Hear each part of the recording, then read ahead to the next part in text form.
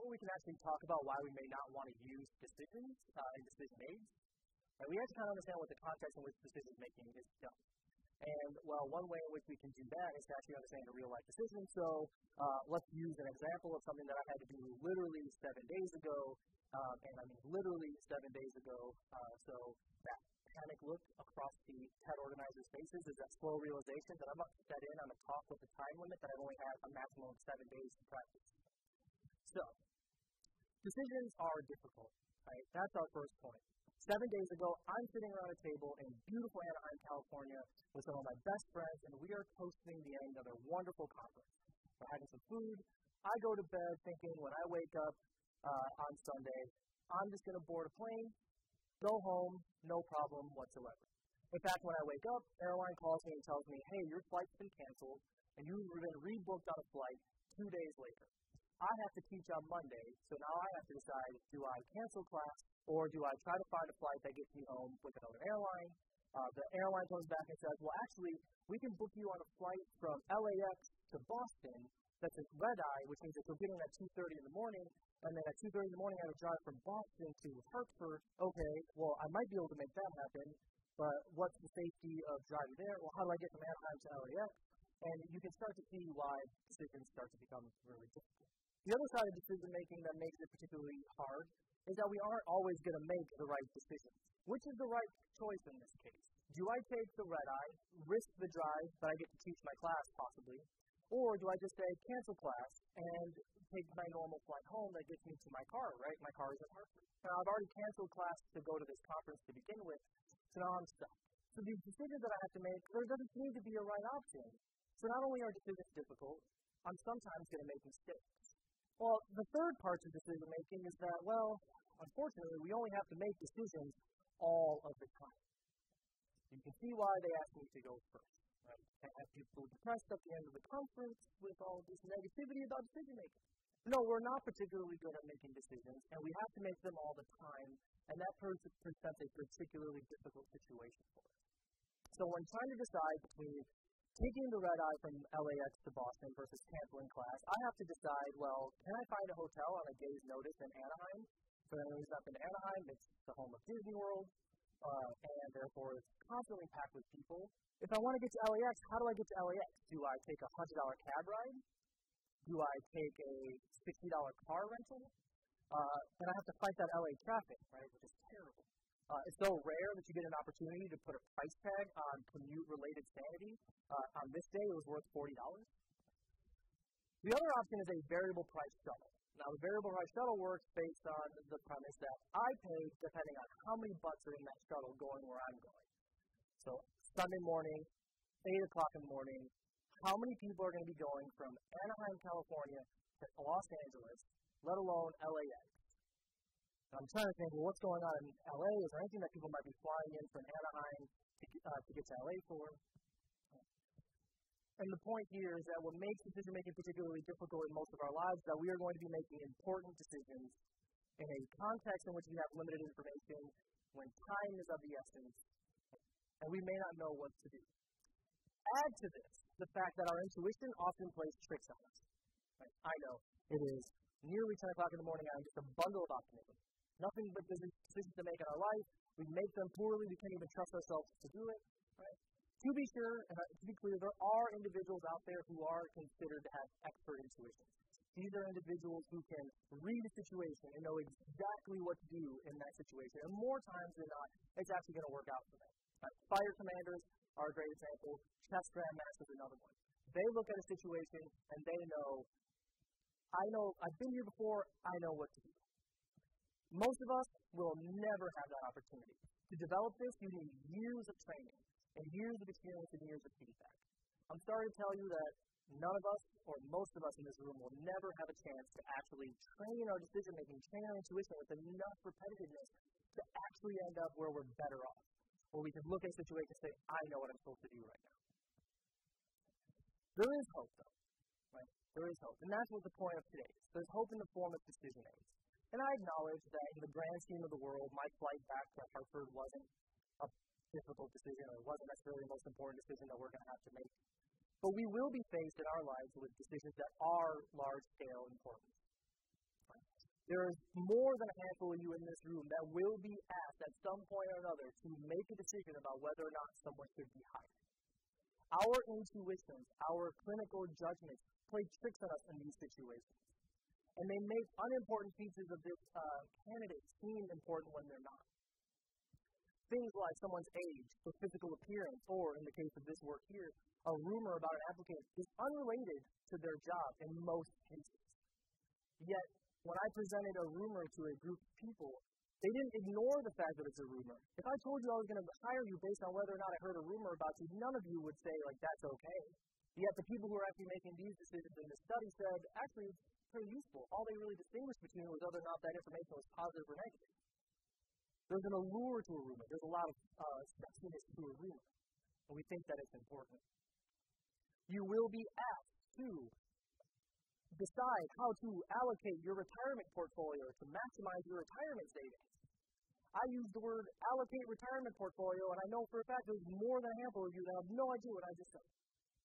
This is an important financial decision to make, and yet it'll be very difficult for most of us to do that. The Bureau of Labor Statistics data here shows that a surprising number of employees aren't even engaging in their employer's retirement options. And despite the fact that if I took a poll right now and said, how important is it to save for the future, save for retirement, all of you would say, yeah, that's really important. But how do you go about doing it? It's a difficult decision. We don't know. We don't have a lot of information about that. And I hope this never happens to you, but you may end up in a situation where you have to make an important medical decision for yourself or for a family member.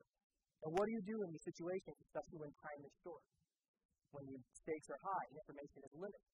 Do I take the quicker but higher risk surgical option, or do I take the longer road medical intervention but it has less risk? These are not particularly even options, but we have to somehow choose between them. But there is hope, right? And there's hope in the way of decision tools or decision aids. And what I mean by decision aid, and I'm going to use my own definition, it's something that we can use that helps us separate an option from something else, or helps us provide some more information to get a better guess at what we think is the right choice. So you've actually probably used decision aids a lot more than you've realized. Right? Anytime you try to choose between two restaurants and you flip a coin, you're using that coin as an aid. Right? One of my personal favorites, my Magic 8-Ball here. Should I have agreed to give this TED Talk? Oh boy. Reply hazy, try again. Of course I'm kidding, right? These are not actual decision aids that I'm talking about. The decision aids that we'll be talking about today are ones that are actually been shown to be related to the outcome. The idea being that using these decision aids actually is related to a successful decision outcome. Right? I'll bring this point up again toward the end, but I just want to remind you, we're not talking about a guaranteed 100% this is going to be the best decision when we talk about using these decision aids. I'm telling you about things that are going to be related to a possible better outcome. So, coin flips and Magic 8-Balls aside, which are completely unrelated to having a successful outcome, things like a pro-con list. Right? Benjamin Franklin is often credited with inventing the pro-con list. We populate this list with things for and against an option, and whichever side wins is the one we take. And these are usually helpful, and we can help kind of clarify our thinking about our option. But the problem with the pro-con list is that it takes time to produce. I've never seen anyone produce a pro-con list while sitting in an airport trying to decide whether or not to take a flight. Of course, you've probably never seen that either because no one's probably trying to make a difficult decision in an airport. The other side of the pro-con list that makes it particularly challenging is that it really focuses our thinking on a single alternative. Do I take this option, yes or no? We know that to a certain extent, increasing our choice set helps us make better decisions.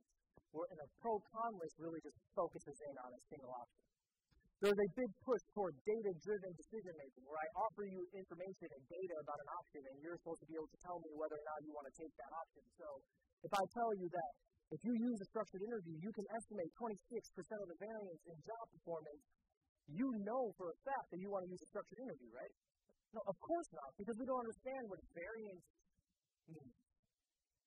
Most of us, it takes a special kind of nerd, that's you, to really understand and speak in variance accounted for, or reduction in risk.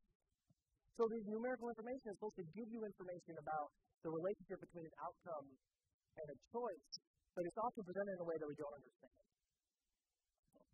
As was noted, I'm an industrial organizational psychologist, and in the world of IO psychology, we've known for quite some time that using a structured selection system, one in which the information about a candidate is collected in a systematic way and integrated in a systematic way, results in better hiring outcomes than things like the study of handwriting or age, which you might think, well, that's kind of silly. No one does that, right? Some people still do. But also a traditional unstructured interview where you ask someone questions that aren't necessarily the same for each person. Right? These are interviews that everyone has been a part of. And yet, we can't get people to use these systems. What ends up happening with these systems is you're comparing as an applicant to another applicant, apples to apples. No sort of intuition involved so much. Or less intuition involved might be the better way to say that. So we know that these work because it allows people to be compared directly. Except we also know that using these systems increases the perceived threat to your role as a decision maker. The more a potential user of a structured selection system viewed the selection system as being controlling and offering a stable outcome, the more they perceive their role as a decision maker to be threatened, the threat of technological unemployment, then the less likely they are to want to use that system. And that makes sense psychologically. If my worth as a person is going to be challenged by a machine, I don't want to use that machine. You can think of John Henry, the steel-driving man. Add to that the possibility that you might be perceived as less able, less professional, and less thorough if you use a decision aid. So in this study, physicians who used a decision aid to help make a diagnosis of a patient actually made better diagnoses on average than someone who just used their intuition alone, a physician who just used their intuition alone. But those patients viewed that original decision maker as less thorough, less professional, right? Less able. So it's not surprising to me when you tell me that, hey, I don't want to use a decision aid that's going to make me feel like I can be replaced by a computer or I can be viewed as less able. Right? These are natural reactions. The last decision aid we might talk about is advice. We often turn to loved ones or important others for advice on how to make a decision, but not all advice is the same. Right? Sometimes you can be given advice on just information about the decision. And we like that, right? The vertical line is call us for that power, right? We like when we're just given information. We do not like when someone tells us to do something or not to do something. Right? Think about the last time you told someone, don't do that. There's a few parents in the room that are like, yes, no, that doesn't work. So you can't tell someone not to do something. Because what do you want to do? You actually want to rebel against that, you want to do it anyways. And that's essentially what recommending for an option or recommending against an option is. You should do this or you shouldn't do that. Our sense of control is taken away, our sense of freedom is taken away, and we resist against that. My point here is that we have these really well-validated decision aids. We can use these to help make better decisions, yet we don't like to use them because of a psychologically expected reason. They're uncomfortable to use. I was sitting in an airport, and loved ones were telling me, giving me good advice. They were saying, I think you should, but as soon as they said you should, I had an automatic visceral reaction to don't tell me what to do. And I study this, and I read this on a regular basis. These are fundamentally ingrained in us. But there is hope, right? There is hope, and this is something that my friends and I take very seriously because of the decisions that we study. We study who should be hired. And we never take lightly the fact that if I tell someone to be hired, I'm telling someone that they shouldn't be hired. And that's something that I never forget. And so before an organization tells an applicant, thank you, but you didn't get the job, I want to make sure that they had all the right information at their disposal. So how can we go about making decision aids more useful and helping people understand how useful they are? Well, the first thing that we have to probably do is probably talk to people in ways that they actually understand. And the way that we talk about this is communicating effect size information, or communicating how effective these aids are. We may understand relative risk reduction. You may not understand the correlation coefficient, right, the blue line. I do, but I'm a nerd, right? I sit here, when I go home today, I'm going to read more about this stuff, because that's all I do. But not many people do. But instead, if you present the numerical information, either in the way of, like, here's how effective the outcome would be if you made this decision, or, hey, if you use this selection system, here's how much better your decisions might be. If I present that in a way that people actually understand, like a common language effect size statistic or a binomial effect size display, they actually seem to like it better. They understand it and they can perceive actually how effective it is. Right? By the way, these two other statistics, They just present information in percentages, which are a little bit easier to understand than something like a correlation coefficient.